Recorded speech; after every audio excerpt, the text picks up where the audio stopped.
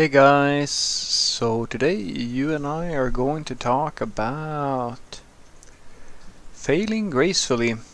So let's get into it.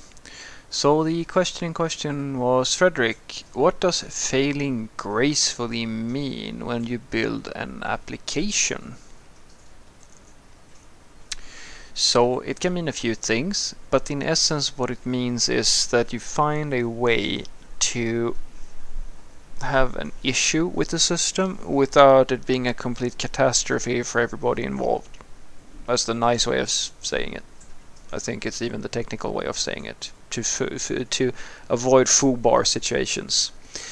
And so there are many ways depending on the type of system. I mean, everything from like this principle applies not just to web, it applies to a lot of different things, because it's sort of blast control or damage control, if that makes sense, when the bomb squad takes care of like an explosive or something like that. They might have to do a controlled detonation of the thing, like they have to let it blow up, but they do so in a secure manner. It's a very similar sort of problem that you're dealing with, or the same principle is very much the same. A concrete example would be, let's say that you have a web application that crashes.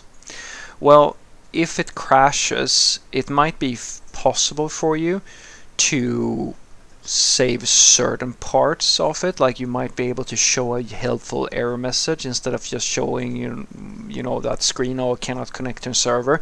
It might be possible for you to just show a message saying that, hey, this error happened or that error happened, just stand by, we're gonna fix it. That would be an example.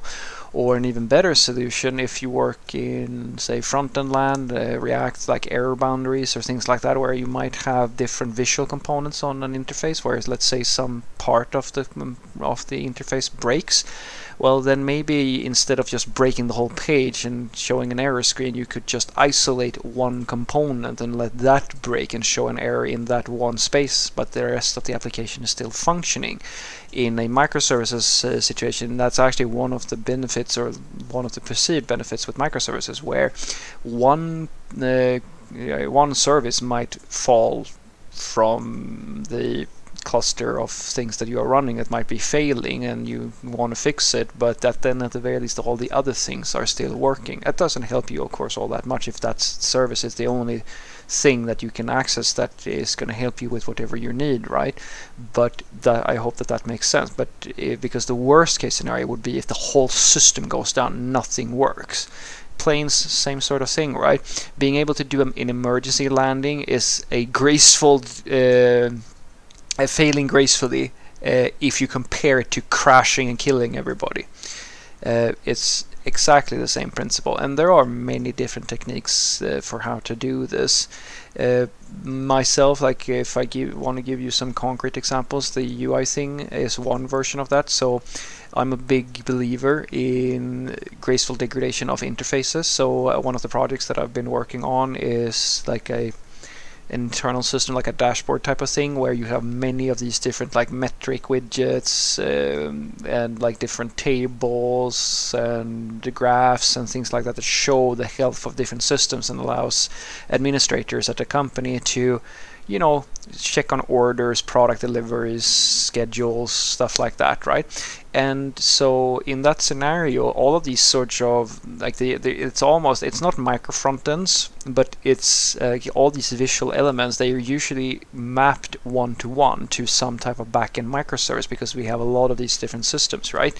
And so in that scenario, we isolate things so that each of these visual components is their own little contained application type of thing, or rather, it's not exactly its own application, but if it does break, if something happens on the back end, there's only that part that breaks. You see an error message saying that, hey, this thing broke, please contact the support staff or like the developers because something's not right.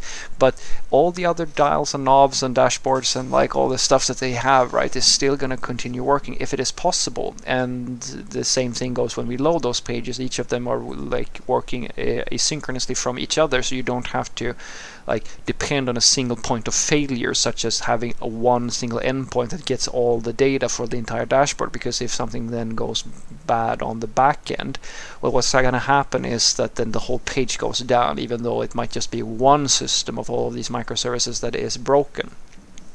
And then of course another one is that you might have feature flagging or things like that. You might have an outage, something might go really bad and it might break, and if that happens, well, it's really useful for you to be able to figure out what the problem is, and maybe you can segment and once again control the blast radius and say, all right, let's just shut off this page or this feature or this thing that is out there in the wild in production or whatever until we can fix the problem, because that way you can still use the rest of everything, and so forth and so forth. But you can also have like fallbacks. This is also different types of failing gracefully, where you something goes wrong or something unexpected happens and you show a default of some sort and so forth. That might be a little bit dangerous depending on situation, but I hope that you sort of understand what I'm going for. That it's sort of what can you recover from, and what can you control the impact of something going wrong with the running system. That is what failing gracefully basically means.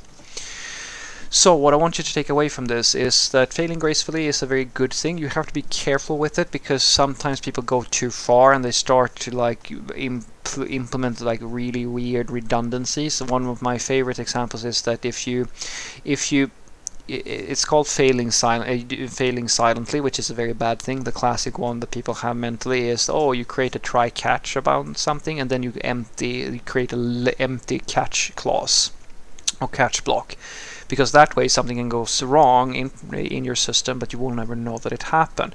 Another way of thinking about that is when you do defaults, where if something happens that is unforeseen and you show some type of default message to kind of hide the fact that something went wrong, well, that is a form of graceful failing, because the user is none the wiser. But at the same time, now you might find that, and this happens to me all the time, the user goes, wait a minute, I didn't expect that thing, because it's basically caching, and it's a form of caching because you're showing a value that is not the expected value, and then that causes like confusion, and now it's actually harder for you to figure out what went wrong than if you showed that something went wrong, like an error or something like that. So it's always a bit of a balancing act with failing gracefully, because sometimes you want things to crash and sometimes you want to try to recover, but it's really important for you to understand when to pick one over the other. And in many cases, the best thing for you to think about is, okay, let's crash, let's fail, or like throw an error or something like that. But if I do so, can I do so in a way that doesn't, make the whole thing go down?